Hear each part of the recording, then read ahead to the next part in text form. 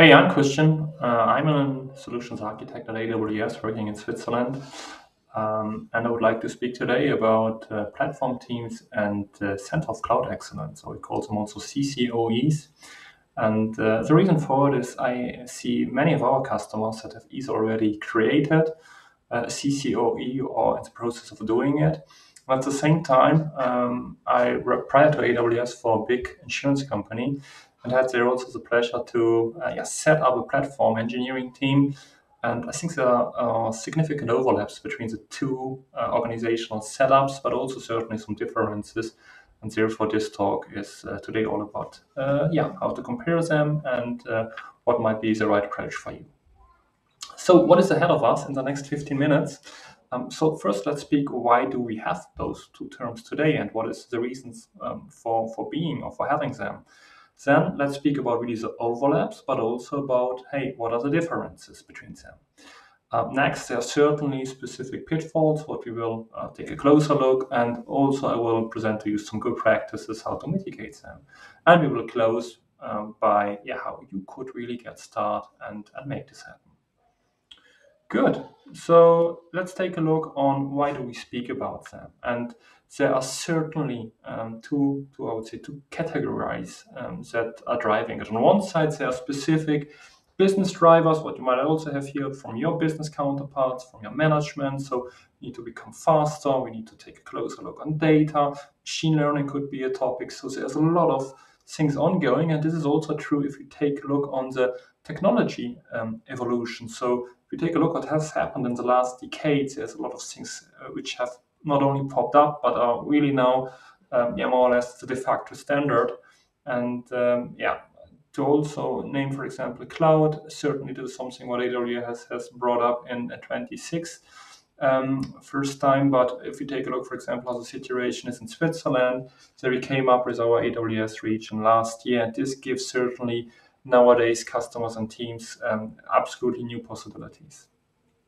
And at the end of the day, well, I already mentioned the new possibilities is one side, but on the other side also is a significant complexity that can come up with all those new possibilities. And this is exactly where both the platform teams, also the Center of Cloud Excellence, come into the game.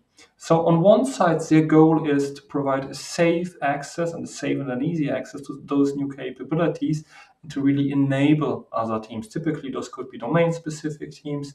And last but not least, also to influence, let's say, this organization. So if it's a company or an enterprise with long history, there might be specific approaches how to deliver software to production that might not be, let's say, in line with today's best practices. And such a central team could help here also to break up the old patterns.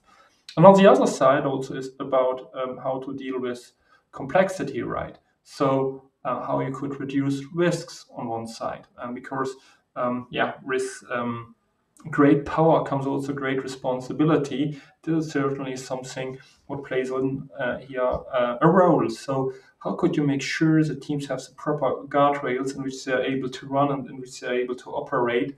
And last but not least, also with technologies like cloud, it's very easy to create your own shadow IT, right? You mostly need a credit card, then you can already get started. But there's not really a reason for doing it if you're properly integrated in such a central team.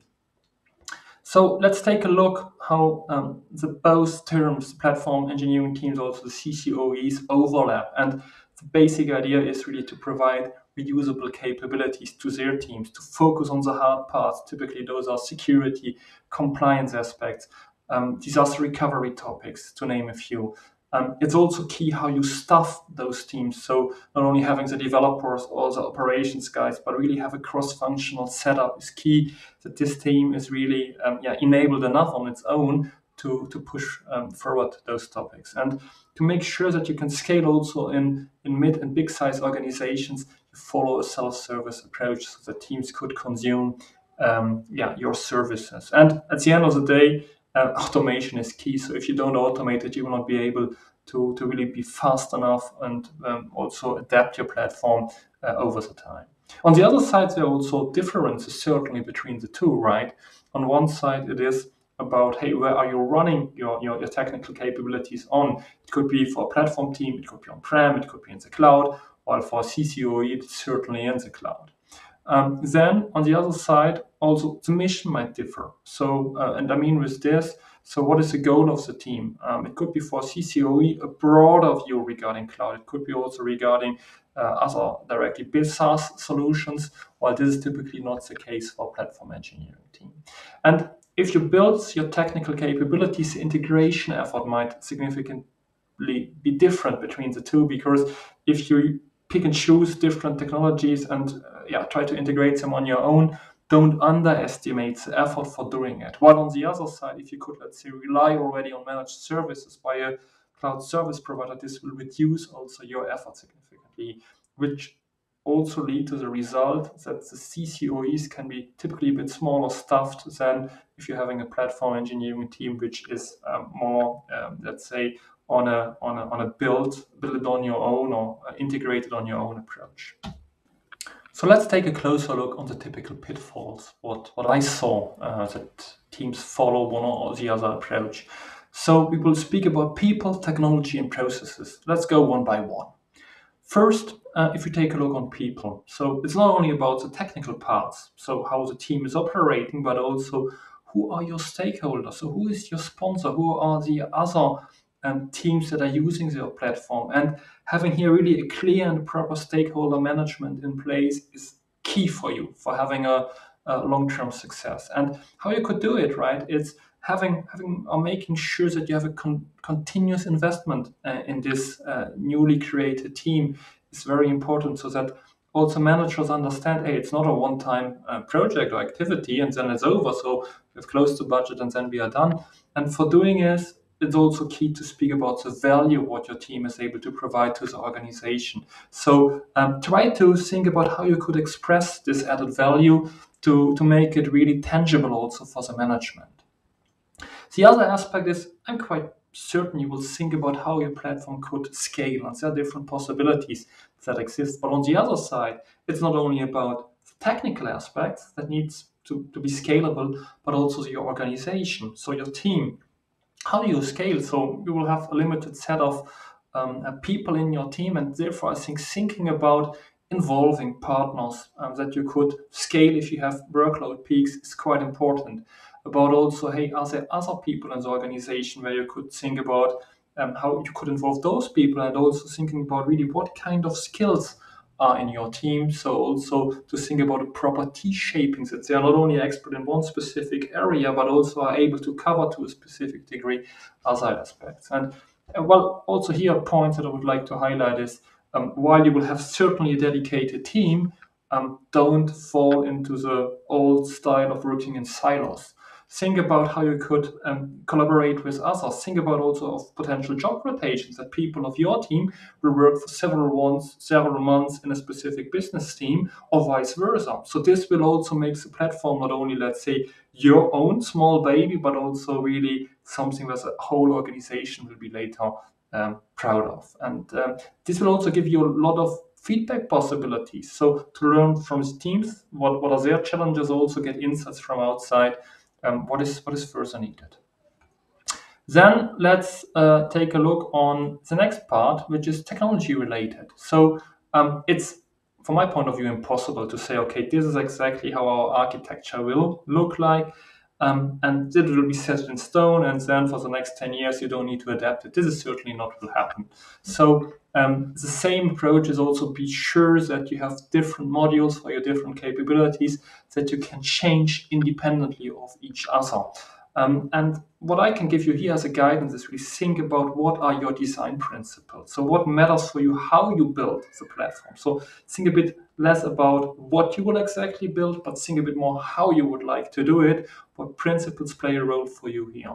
And think about also the dependencies between your modules. So what dependencies are they? Makes them transparent for the rest of the organization. And ensure also that you can really release new capabilities for specific modules independently of each other. Then something that I had also to learn on my own is really, hey, it's not only about having specific stages or environments for your business teams, but also for your own team, to make sure that they are able to develop and test new features. And we can think about like, hey, there might be a mainland where your business development teams are working on, and you will have also your own lab or island, which is dedicated for you. And therefore, it's also important to think really, what does it mean to be productive, or what does it mean to have a production stage? So typically what I learned is the first stage that is already used by developers is from a point of view of a CCoE or platform team already production, because if this environment has problems or is not running, your company will lose significant amount of money because teams are not able to develop their solutions. And also here from a technical point of view, I think it's really important to put enough effort and attention on monitoring. So not only making sure that your capabilities work as expected, but also to see from the monitoring what kind of features are really used and which will not, because this helps you to later also set the right priorities. Last but not least, the third pillar is about processes. So here it is key also to think about the operating model. So you're not in a central team and then say, okay, to your teams, this is something what you have to do. So there's no push. Instead, follow a pull-based approach. You have to be, with your capabilities, good enough that people and teams want to have your services and capabilities. I spoke about regarding already about prod. What does it mean for you? So this is something what we already saw. Then also think about, hey, how can I avoid to become an organizational bottleneck? And there might be a discussion also happening. Hey, you're not only the owner of the platform, but also, let's say, you are responsible for doing the business workloads or the integration on it. And this is something what I not recommend to you. Instead, think about, hey, what are the roles, what are the responsibilities of those teams, and enable really the business teams and domain-specific teams instead of doing the work for them. What I found also out was that there might be a lot of lacking requirements. So, for example, for how long we need to keep the logs. I have nobody found in my organization prior who said, hey, it needs to be that long. How fast specific aspects needs to be implemented, or what are, let's say, the non-functional requirements.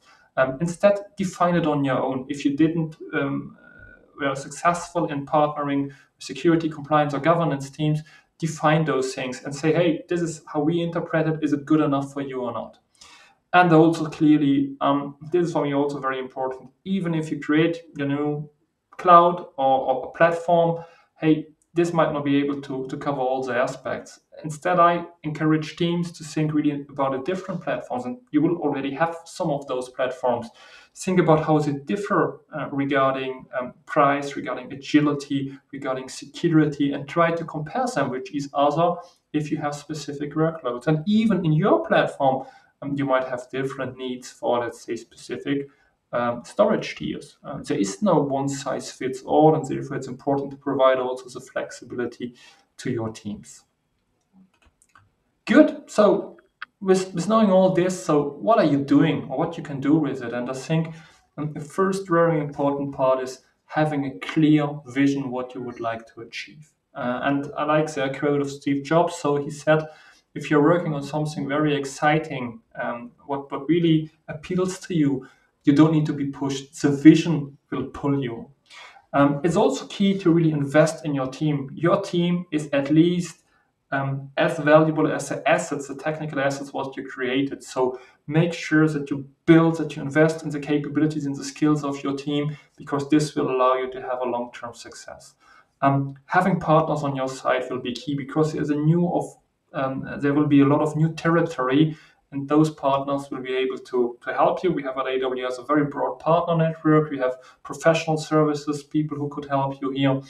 And as a fourth part, which is also important, is team up early with your internal customers. So learn from their needs, because this will also influence what are the central capabilities of your platform.